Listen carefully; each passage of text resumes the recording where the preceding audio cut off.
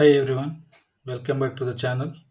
Today we are going to discuss about the MOSFET circuit analysis. We'll be looking at the common circuit configuration where a MOSFET is used as a load controller.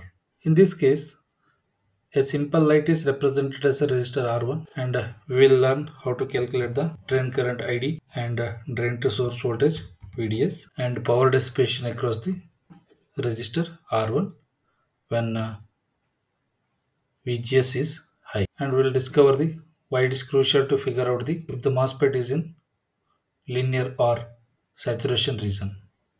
Let's get started. Here is the circuit we'll be analyzing.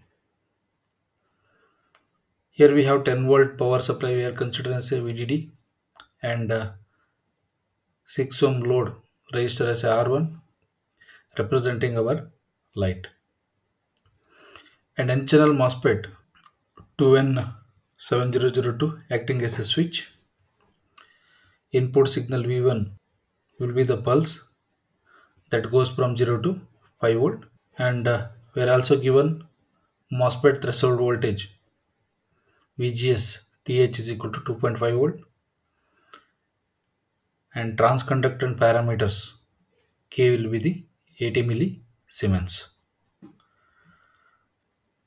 Our goal is to find out the ID and the VDS and the power dissipation across the resistor R1 when V1 is high. First we need to find the gate to source voltage VGS when V1 is equal to 5 volt.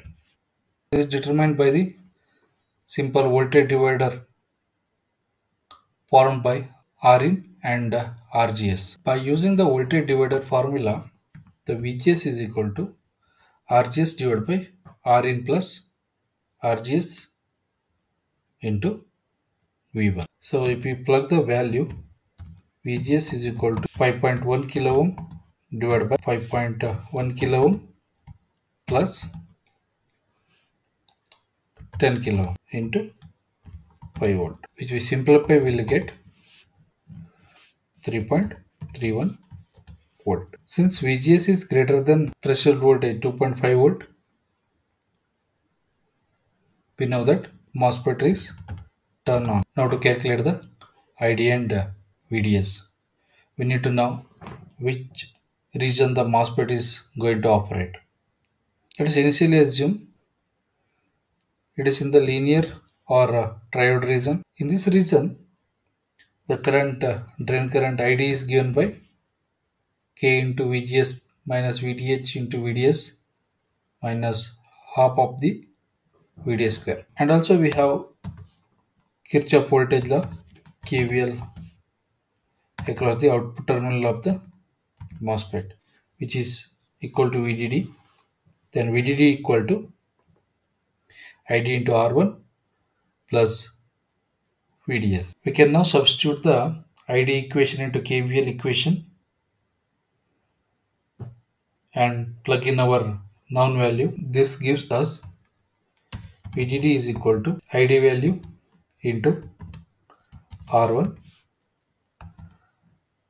plus VDS. Let us plug the known value. So VDD is equal to 5 volt equal to 80 millisiemens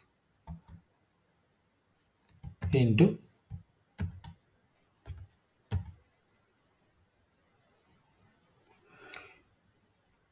VGS is 3.31 volt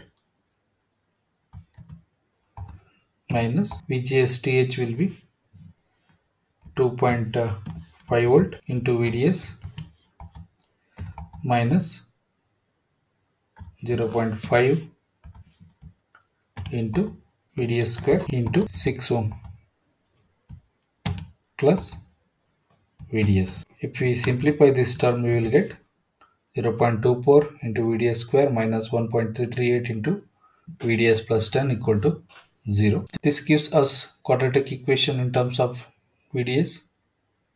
Solving this quadratic equation, we get two possible solutions for the VDS. Approximately equal to 4.15 volt and VDS equal to 1.64 volt. In the linear region,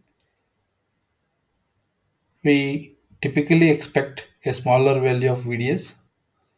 So we will choose the VDS as 1.64 volt, and using this we can calculate drain current ID is approximately equal to 1.39 amps. But wait, we need to verify our initial assumption that MOSFET is in linear region. The condition for the linear region is that VDS must be less than VGS minus VGS TH. Let us check.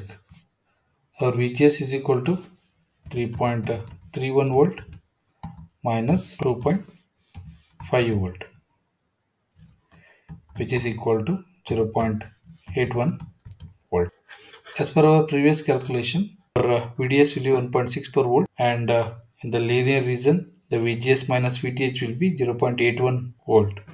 So that in this condition, our VDS is greater than the VGS. Now the condition is false. So then we can conclude that the MOSFET is not working in linear region. This means that our initial assumption is incorrect. The MOSFET actually operating in the saturation region, not in the linear region. In the saturation region, the drain current is given by half of transconductance into VGS minus VDH whole square. If we plug this value into our equation, we will get 0.5 into 80 millisiemens into VGS 3.31 volt minus 2.5 volt whole square. And we will simplify this, we will get approximately 26.9 milliamps. Now we can calculate the VD, and which is equal to VDS in the saturation region, and which is equal to VDD minus ID into R1,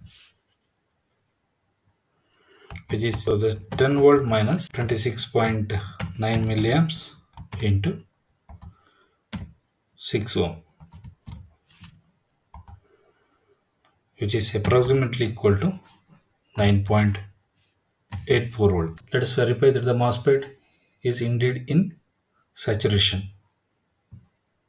For the saturation, the VDS is greater than VGS minus VTH. We already know that VGS minus VTH is equal to 0.81 volt, and is our VDS is equal to 9.84 volt, and which is greater than the VGS minus VTH. This confirms us the MOSFET is in saturation. Finally, let's calculate the power dissipation across the resistor R1 using the formula P is equal to ID square into R1. So we'll plug the value into the current equation. The ID is equal to 26.9 milliamps the whole square into 6 ohm. We'll get approximately 4.34 milliwatt. So what does this all means? Even though our input is high, the MOSFET is not fully on, like closed switch. It is in saturation, acting more or less the current limit. This is the way we have the relatively small current, about 26.9 milliamps, and a large voltage drop across the transistor, about 9.84 volt.